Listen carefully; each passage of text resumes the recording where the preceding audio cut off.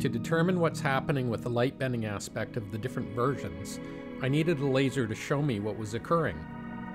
Version 1 caused the laser to flatten into a long line, with the line going in the opposite polarity to that of the lens.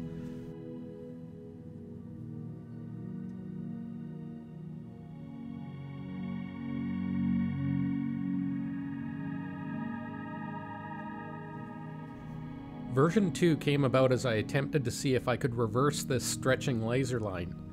But shortly after I noticed the laser was deviating at particular points on the lens, I immediately understood the havoc this would have on laser targeting and laser acquisition relied on more as military forces modernize.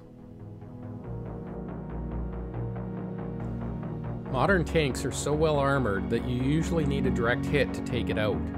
If your munition is laser guided and it's deviated by 20 to 40 degrees, then the munition could be off center of target and it could be enough to save the crew and the tank.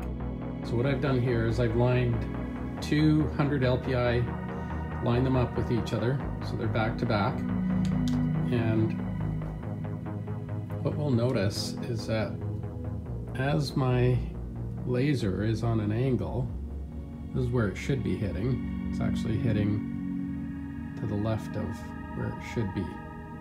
So there it's proper, and over here it's deviated quite a bit.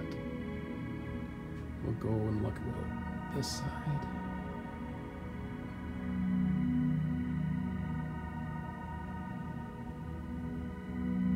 It's almost right there.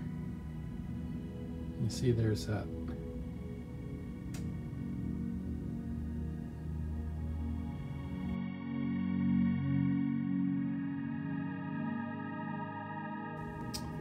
So what I've done here is put 200 LPI together back to back, and then created this interference pattern by changing the angle on one of them.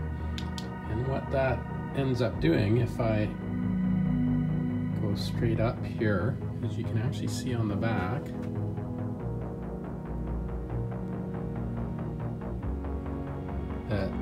that laser is being redirected left and right. And I'm just moving this thing up and down in a straight line.